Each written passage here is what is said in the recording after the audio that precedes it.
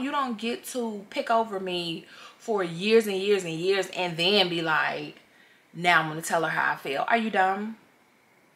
Are you dumb?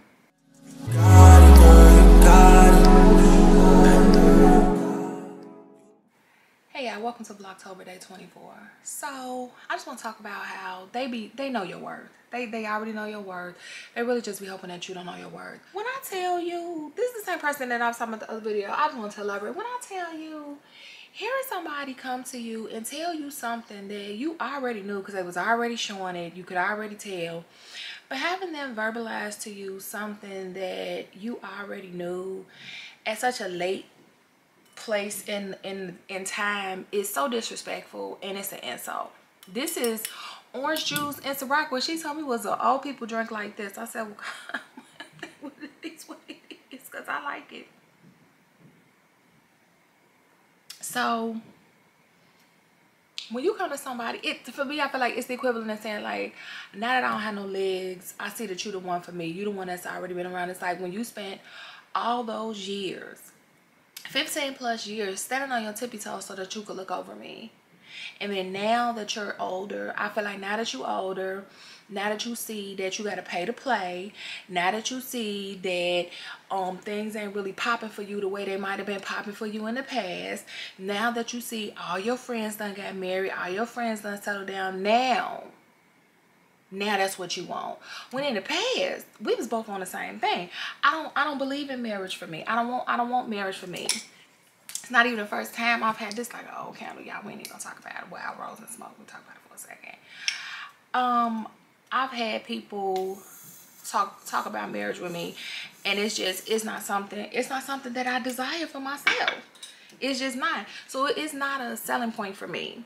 It's not a selling point for me. For me, it's a bit of a turn off because now I see that it's a conflict of interest, and I definitely you should never want nobody to be with you, and you know that y'all look at things a little differently. Like if you don't want no kids, but they want kids, it's like you shouldn't be with nobody that wants something opposite than what you want, especially when you're thinking about long term. So I'm just like, sir, you waited all this time to say anything to me about this, things that I already knew, ways that you was already behaving, but not really, because there was a lot of shit that he was doing, and it was just like, this ain't love. And I still feel like it's like sideways love. It's like sideways love.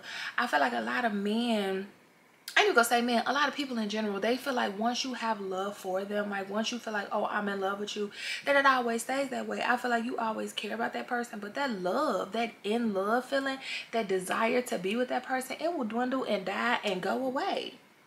And then it's just like, nah, I don't want that no more. I wanted it in the past, but in the past you ain't want to give it to me, so now I don't want it no more. So like that's where I am now. It's like you waited until like literally the last minute when you went and tried to build with other people. I was doing me. I had a baby. I was doing me as well. We was both doing each other, doing ourselves. So I'm just like, that would have been the time to say something. That would have been the time to say, like, you know, and I feel like even then it would have been too long. But you had a better chance then than now. That's for sure. So I just felt like he came to me at a time where it was convenient for him. It was okay, well, I'm done building with all these other people because that didn't work out. But you, good old trusty Candace, still here hanging around, even if it's just for a friendship, even if it's just to sit and chat. And my definition of friendship is different from a lot of people's definition. He's more like an acquaintance, like an associate, to be honest. It's somebody that you could chill and kick it with. Y'all talk about like little petty stuff, but nothing with any real substance to it. That was cool with me. But it's just like, you wanted to wait, and then you came to me with all of these feelings and all of these emotions, and I felt like I should have. It's parts of me that's like, was you a little bit too hard on him? But I feel like I wasn't. I didn't feel like I was being disrespectful. I didn't feel like I was being disrespectful. I felt like I was voicing the way that I felt, and he's like, well, you sound, you're talking to me mean. It's like, no, you want me to not tell you about the reasons why I'm insulted that you coming to me with this. Now you want me to just live in the moment and accept all of the things that you're saying right now when it's a no. Don't apologize to me for stuff that when I told you about it, you sat on the phone or you sat in my face like crickets, didn't even respond. Don't then apologize for the things now because you feel like this is the time for me to be accountable. When you had plenty of time to be accountable. I've never been the type of woman to bite my tongue, and I don't like men who bite their tongue with women. If you have a problem with something, you should voice it. I needed to be understood what I will and will not accept. So he was bringing up a lot of stuff like, well, yeah, you used to tell me this, you used to tell me that. When I was younger, I was doing me. I was doing me. When I was young, having fun, I was doing me. So yeah, I was a little rough around the edges. I'm not the person that I am now. But I feel like even that, he's not able to see the person that I am now because I don't be around him. So he still looks at me as like that same Candace from back in the day. They know your worth, but they know that you don't know your worth. That's why they do the things that they do. So if you'll stick around and let somebody keep doing shit to you, then they're going to keep doing shit to you. With my situation, it was a physical relationship. It was a physical relationship that turned into nothing. But for him, in his words, it was like I've always been secretly loving you. Okay, but you was out here before I had a kid. You was out here building with other bitches, moving motherfuckers in, trying to find somebody that you could be with, that you could marry, that you could do all of the things that now you want to come to me and tell me that you want to do with me. It's a no. It's a no. It is a no. It's a no. Because now I'm like, you're choosing me last. When it should have never been a choice. It should have been that's her right there. That's her right there. So you don't get to pick over me for years and years and years and then be like, now I'm gonna tell her how I feel. Are you dumb? Are you dumb?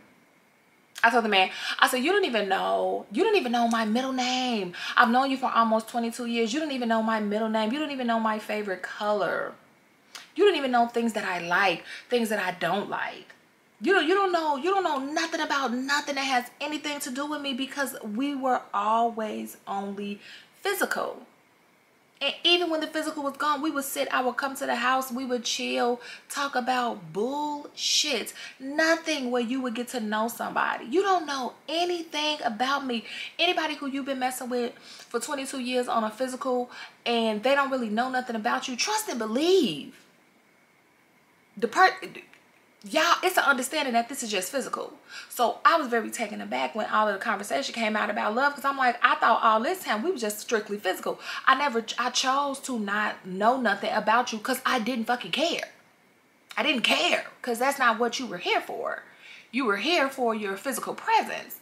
So that's what I wanted from you. I didn't want a relationship. When I thought I wanted the relationship, I brought it to him. He was like, nope, not now. When he wanted a relationship, he brought it to me. And I was like, nope, not right now. So I thought that we were on the same page. But apparently it's been like this secret love in his mind, and it just is so super mind-blowing. I'm like, these men, they really know, and women, because women do crazy stuff to men too. They know your worth. They know who you are. And I feel like you shouldn't even take it as, even though I look at it like that, but you shouldn't even necessarily take it as, okay, well, he's choosing me last. I feel like they know who they feel like is gonna stick around.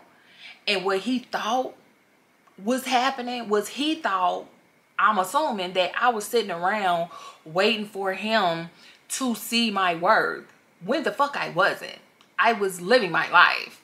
And when I wanted to be broke off, when I wasn't in a relationship, I hit him up. That's what it was. I wasn't sitting around like, maybe this year. It wasn't that at all. And so I'm like, did you think that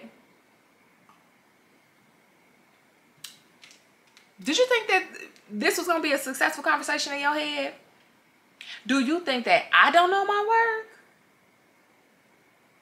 You were a fun time. That's what we were for one another.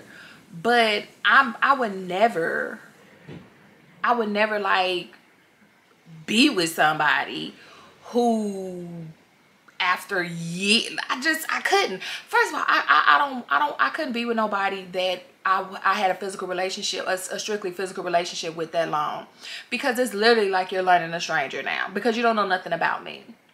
So I've been around, but you don't know anything about me. I would rather start over with a brand new person than to start over with somebody, than to actually literally start over with somebody that I already, it's like, no, if I'm gonna start from scratch, let me start from scratch. I don't even know what it's called when you've known somebody for that long and you don't know shit about them.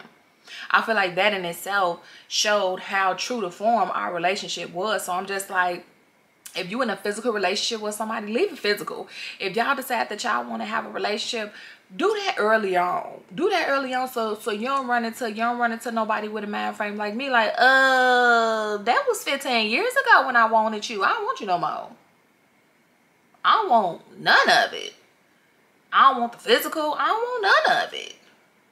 So it's like, if you're gonna get it together quick. Get it together quick. It's a lot of people who wait too late. I feel like you need to be secure and understand what you actually want in life. There was a time where he was very much so against marriage. Very much so against marriage. Now he want to get married.